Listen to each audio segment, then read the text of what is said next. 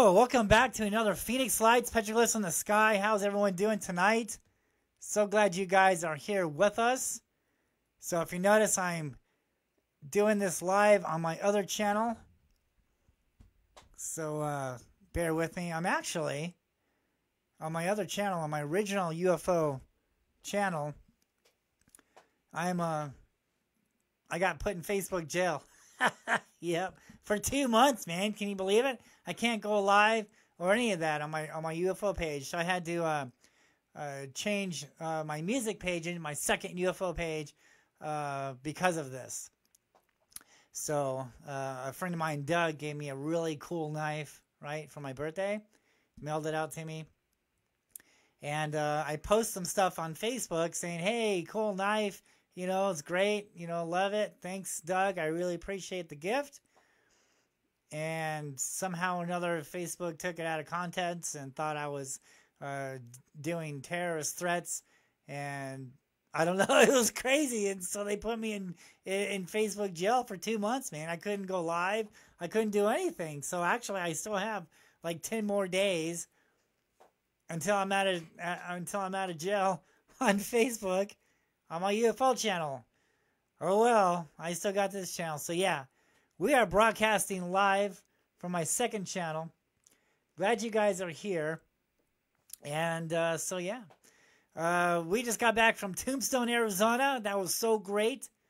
I want to give a shout out to all the people who came out and did seance with us and participated in the UFO show that I had out there. And just Tombstone was just great. And they were so accommodating to us. And I can't say enough of appreciation for Tombstone. I really tell you what, they really hit it out of the ballpark. And I just wish to give out my many thanks to Tombstone. And so, yeah, I was the very first show at the Tombstone, first ever Tombstone Paracon. Let's see if I can bring this up real quick. Let's see, this is it. Yeah, nope, that's not it. We got it somewhere. There we go. Yeah, it was great. First ever Tombstone Wild West Paracon. I had a lot to do with everything, and it was great. And I was the first one to do the show there, to do the guest speakers, if you will.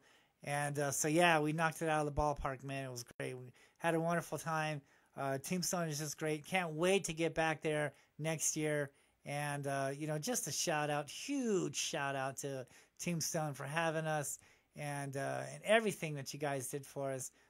Man, you guys just went beyond, you know, so it was just great. Thank you so much.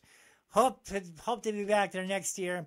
And thank you all for the people who came out and did the seance with us and did the, and was a guest during the UFO show. It was so cool, man. So glad, and we met a lot of great people, and yeah, so thank you guys so much.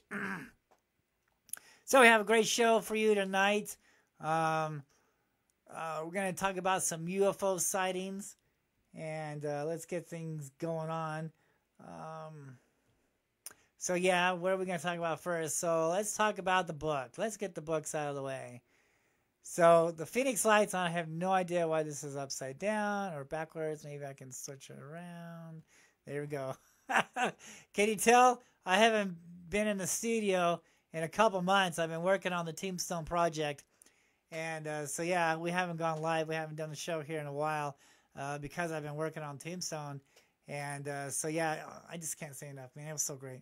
And so, yeah, come check out the Phoenix Lights, Petroglyphs in the Sky, the covered-up history of Phoenix, Arizona. Volume 1 and 2. This is the ebook. It's only $3, dude. And it's got over 1,000 pages of it. And there's actually 2 books. And so, yeah. You can find that on Amazon Kindle. And I also have another book. I don't think I have it listed here. Called The Phoenix Lights, True Stories, Myths, Legends, and UFOs Over Phoenix. That is a hard copy. That's actually the movie. So when I first wrote this book, it took me like 15 years of research and work into this book. Lots of hiking on the mountain, lots of sky watching, lots of petroglyph investigations, things like that. So yeah, it took a very long time to put this book together. And when it finally did get it all together, you know, I went looking for a publisher. It took me 5 years to find one. When I finally did, they didn't want to publish the whole thing. They only published the movie part of it. And that's what's out. That's what the hard and soft cover books are on eBay. When you search my name, Jeff Woolwan, on eBay and Kindle, you can find both my books. And so that's basically what had happened. And so it took me another, 10 years to figure out how to publish my own book, how to get it up on, you know, Amazon Kindle, things like that. So it was a very long process. Okay, it wasn't easy. I mean, nobody taught me how to do this. I did everything on my own. And it was a very long and painful process, but we finally got it all together. So yeah, the Phoenix Lights, True Stories, Myths, Legends, and UFOs over Phoenix. That is the movie. Hopefully one day Hollywood will pick that up and actually make a movie of the petroglyphs in Phoenix and the true history of Phoenix.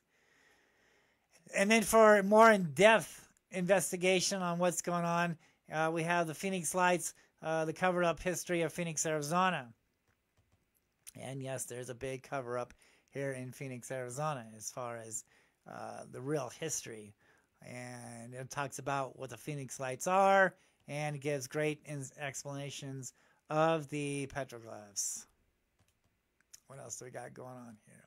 Okay, yeah, so we also run another channel on YouTube and on Facebook called Haunted Encounter Adventures. Check us out there if you like haunted places, if you like ghost hunts and things like that, and seances and all kinds of stuff. My wife and I, we take off and we go do ghost hunting and stuff. And so yeah, Haunted Encounter Adventures, check us out there. And make sure you stop by and say hi. What else we got going on? Okay, so let's start this going on. So, where's that picture at? I don't know if am I not ready? Is the picture's not there? Okay, so what is this? This is the video. So when I was watching, everybody was watching this news report, right? A few months ago, a few weeks ago, when you know, that stuff going on over there in UK and stuff, you know, and with Russia and the jets and all this stuff, and this one jet coming around and dropping fuel on one of our United States drones and stuff like that. Well, I'm watching this, right?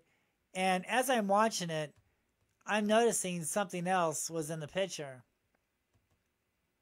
Here we can see the jet coming up. Right there is a jet. But over here, okay, here we go. There it is, right there. See that orb? Look at that orb. Maybe we can pause it. Yeah, right there. I noticed this orb, right? What the hell's going on, man? Is this one of those Foo Fighters? Right? So yeah, these things are watching what's going on here. Look at that. Look at that thing, right? There it is. So yeah, these things are watching, definitely watching what's going on here.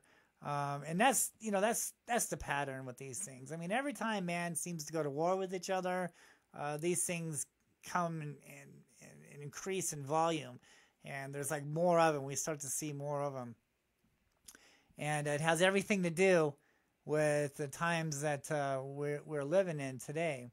See, look at that. Look at that thing. I circled it. Look at that. Is that crazy? Let's watch it again real quick. It should play again. Here it is. Let's watch this again. So, and this isn't the first time. There is many UFO sightings around these military jets. And here it is. There it is right there. You can see it. See that? It's kind of hard to get the arrow on it. There it is. Look at that sucker, dude. Like, what the hell is he doing there, right? And you know these pilots have got to be seeing this stuff. And a matter of fact, when I was doing the UFO show in Tombstone, I opened up the show with a news report of one of the pilots that's talking about these things that he sees on a regular basis. And so yeah, I just wanted to bring this out to the attention of everyone that yeah, there isn't a UFO orb there. There is an orb, and you can see it there. Is that crazy or what? Pretty cool. These things are here and they're watching what's going on.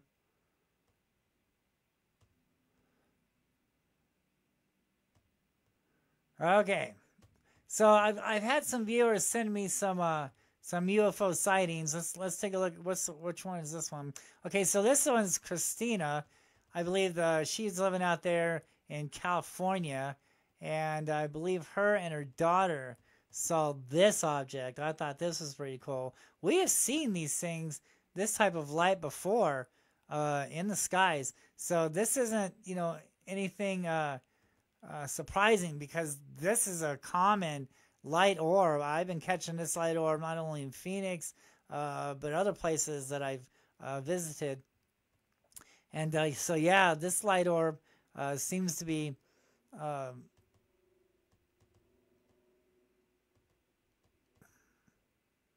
we lost it. We'll find it. Yeah, so this great picture, great video, you guys. Good job filming it. Great job seeing it. If you guys see any more, please contact me. And California, along with Arizona, is a very hot spot, is a major hot spot for these things. And why is it? Why is it? Anyone? Anyone? Because of the fault lines, right? Because of the energy. There's so many fault lines, especially in California, right? And that's what these things are attracted to, is these fault lines around the Earth. And so, yeah, it's only natural that we're going to be seeing these things during these energy sources, these energy places. This is a great video. So glad you guys sent this in to me. Thank you so much. And if you guys and anybody sees any good videos of UFOs, please contact me. Let's talk about it. Let's show it. Let's get this information out. Yeah, great video out there in California. And keep watching. More is coming. All right, let's take a look at another one.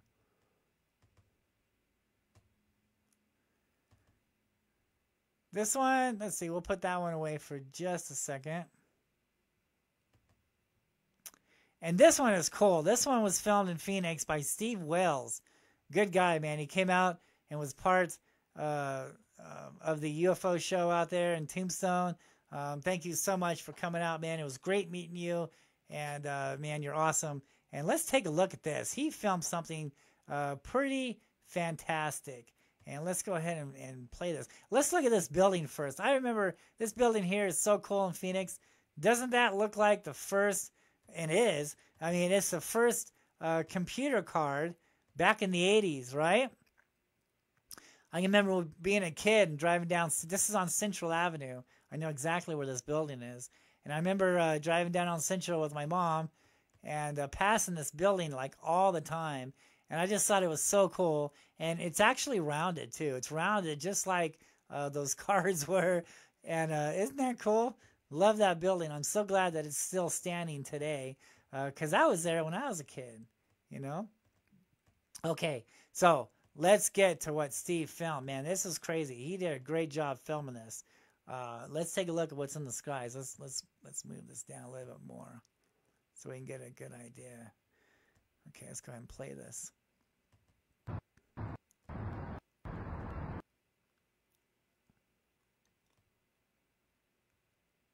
There we go. Yeah, look at that. We have this orb there. Oh, where'd it go? There it is. It's right there. These red lights are going over Central in downtown Phoenix. There's one there. Here comes another one. Look at that.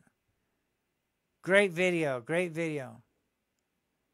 Thank you, Steve, for bringing this to my attention. Isn't that great? See, look. There we go. Right on. There's two of them. Look at that. Let's enhance this. There you go. This is great stuff, man. There's another one right there. Great, great stuff. And they're going right over right over Phoenix, man. This is such a cool video. Love this video. You did a great job on this. Please let me know if you see any more, and always make sure you have that camera ready, man, because those things are going to show up. And so many times I've been out there, and I don't have a camera, but there'll be a fleet of orbs out there, and I just don't have a camera. So yeah, you always want to bring a camera with you, and you want to try to use a video camera, not a cell phone. Because video cameras, you can zoom in on these things and get a good perspective on what you're looking at. And always try to get a good viewfinder too. You want to get a good video camera with a viewfinder, because you got one of those with a window, that glare is going to be in the window, and it's just not feasible. Window cameras just aren't good for UFO videos, UFO hunting, because you really need to get a bird's eye view on what's going on. And once you get that viewfinder going on, then you can zoom in on the thing, and you can get a better perspective. And the sun won't be in your glare, won't be in your eyes, and won't be any glare on the screen. So yeah, viewfinder video camera. Very cool, Steve. Great job, brother. Right on. Let me know if you guys see any more. And if you guys have anything you want to share, please send it to me. I'd love to take a look at it. And if I like it, I will surely talk about it. You know, I've got this other video. I'm not sure what happened to it. Maybe I'll have to... maybe it's not ready here. Let me... which one's... That one's mine. Okay, let's put that aside there. There was one more video I wanted to show you guys. And I guess I didn't load it. So we're going to load it up right now.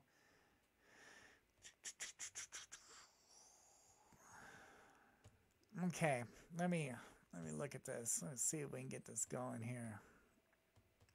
I thought it was already loaded up in the system, but I guess not. So let me bring it up here.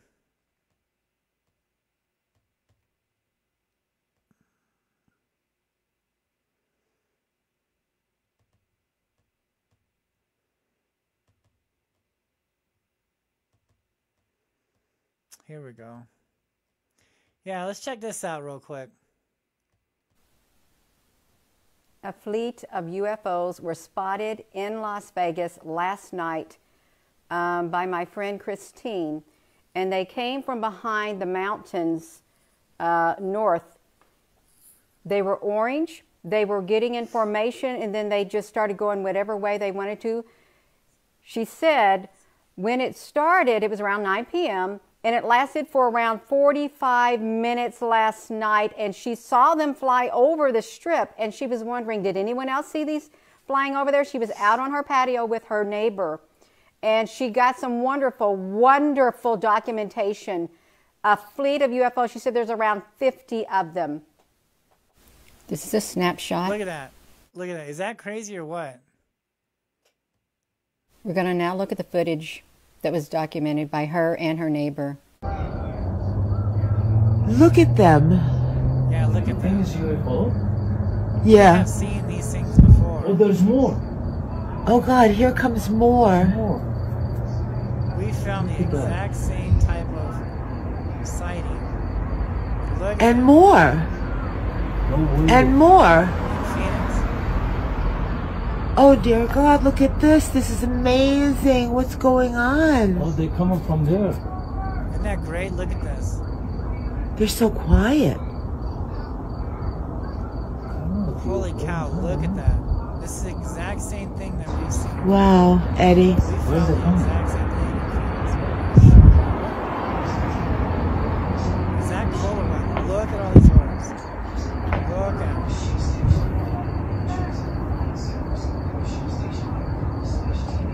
Oh my God, this is so Look, they amazing. disappear. They're moving in all different directions. Where are they going?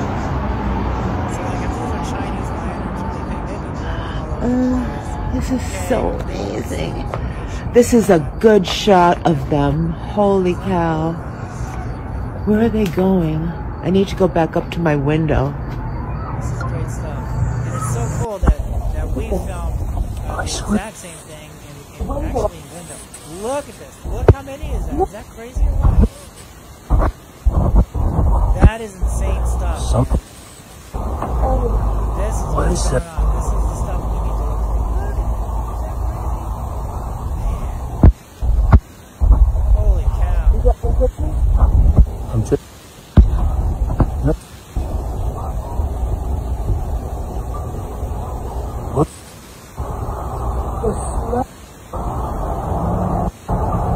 Man, that is a lot of them, right? I don't think we've ever seen that many of them on film. I don't think we've caught that many like lights in the sky. I mean, there was one time where these orbs were just appearing and there must have been about 50 of them.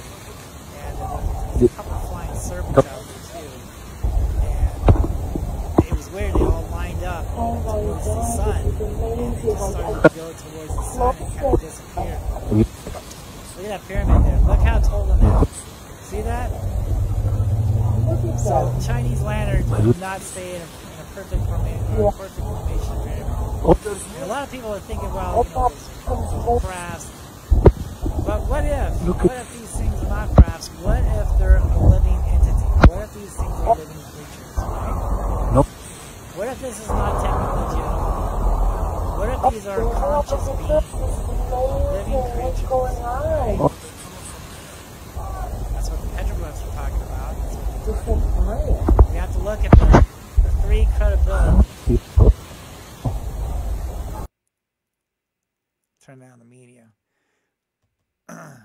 We have to look at the three credibility. Oh, she's going to do it again. So let's see if we can fast forward her.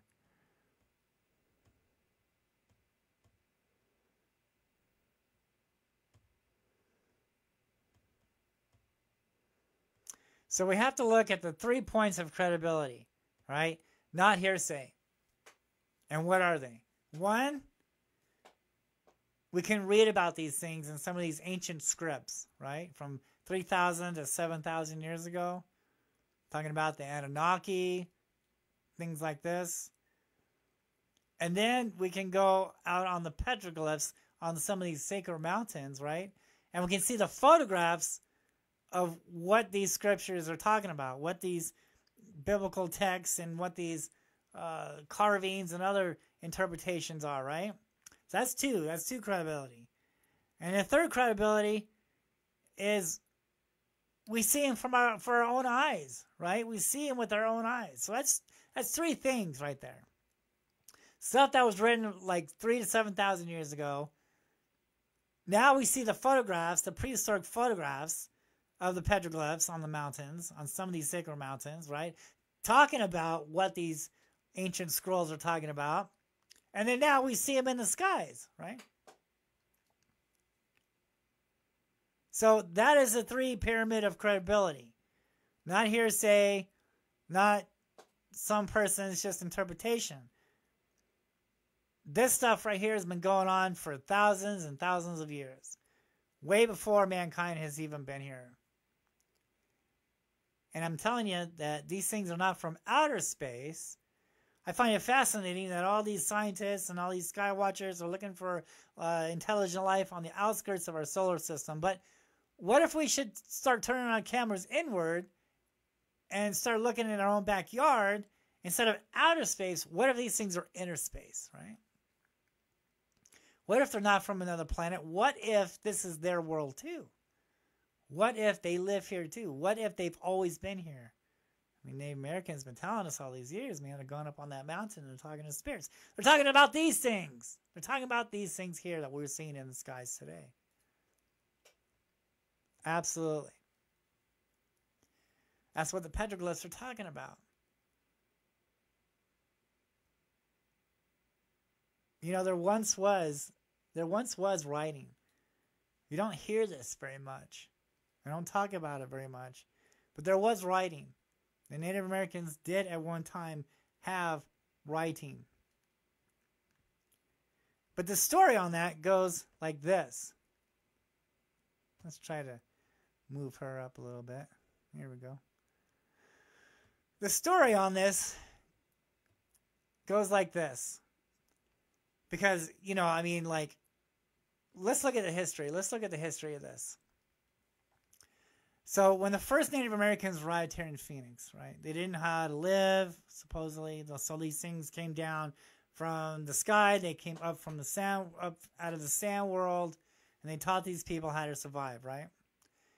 And in doing so, they also taught them the secret incantations, secret chants, secret words. And these words had the power to actually move stuff with words, right? And this would explain like Stonehenge and some of this other stuff, these huge blocks, right? How do these people move? One, either they were giants, which we all know that there were, but what if they had magic words to actually raise these boulders up? I mean, look at the Superstition Mountains, right? Look at the evidence there. So the story on that talks about the giants, when the giants were here, and the biblical flood was coming. And the giant didn't want his people to drown. So he told his people to come up on this huge rock. And when he did, he used his powers. He used his magical chants to raise this mountain up. But the water kept coming.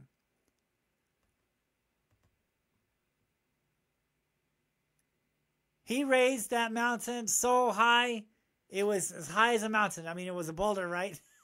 But now he raised that boulder so high, but the water kept coming. And in his last bit of strength, because he didn't want his people to drown, he immortalized them. He turned them all to stone. And when he did, that's when the water stopped. And to this day, when you look upon the Superstition Mountains, you can see that water line where the water had stopped. And when you look right above that water line, you can still see those giants still there today, turned to stone. Right? And how did he do it? He used his magical powers. He used these secret chants.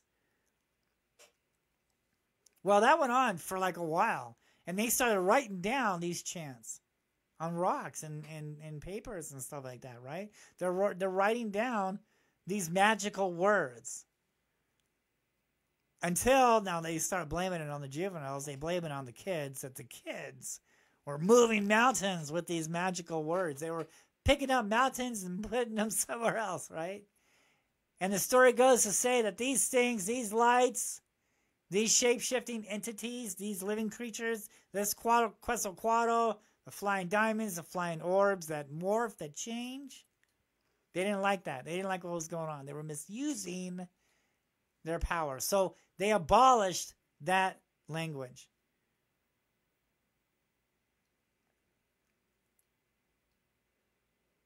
And that language, those secret chants, those secret incantations, was forever forgotten and not talked about anymore.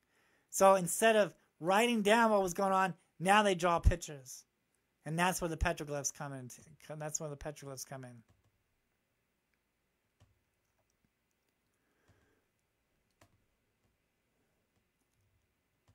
So yeah, that's basically what had happened. I mean, yes, there was words that they were writing down, but it was magical words. But they were misleading, they're not misleading, they were misusing this power. And these beings in the sky, the holy ones, they call them, the holy ones.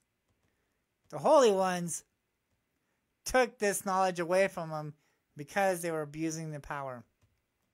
Now look what my wife and I saw in Glendale, Arizona. Take a look at this. The exact same type of lights that we just saw from that lady. And look, this is what we saw.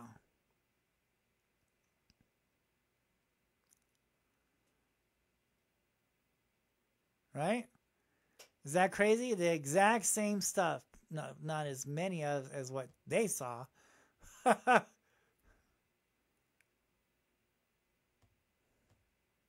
Same stuff.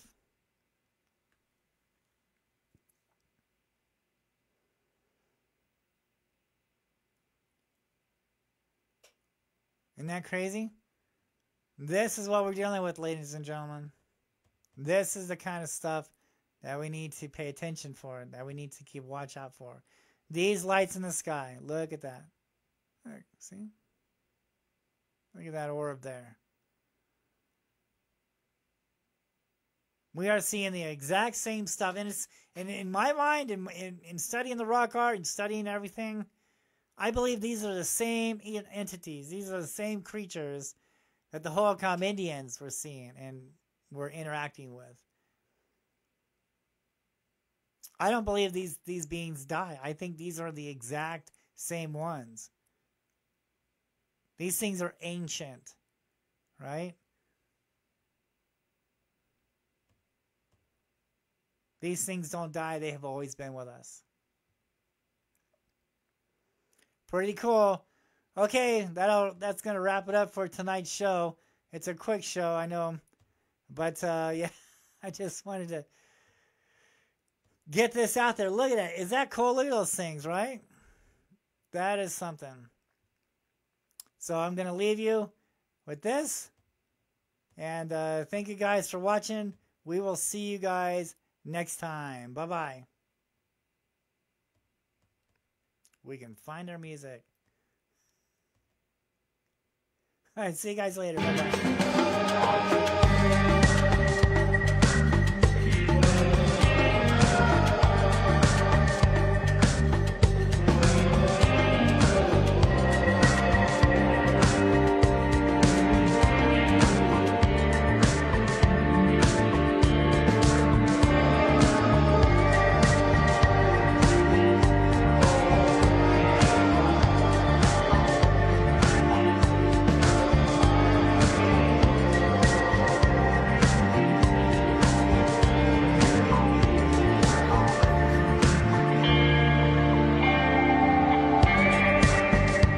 I wrote a book on these.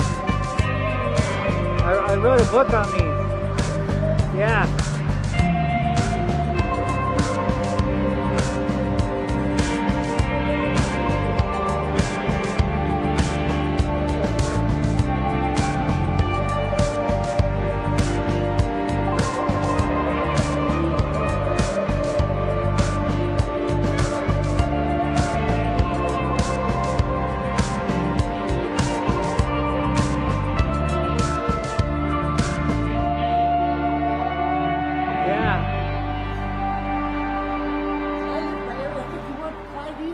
Did you? Yeah. Oh, damn.